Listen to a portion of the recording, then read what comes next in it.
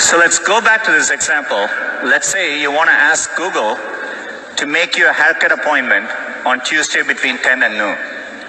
What happens is the Google Assistant makes the call seamlessly in the background for you. So what you're going to hear is the Google Assistant actually calling a real salon to schedule the appointment for you. Let's listen.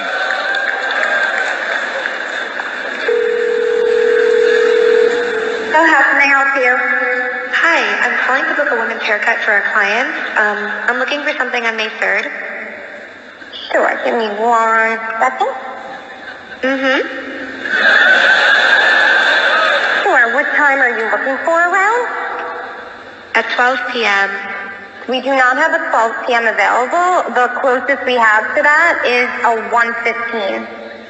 Do you have anything between 10 a.m. and 12 p.m.? Depending on what service she would like. What service is she looking for? Just a woman's haircut for now. Okay, we have at 10 o'clock. 10 a.m. is fine. Okay, what's her first name? The first name is Lisa.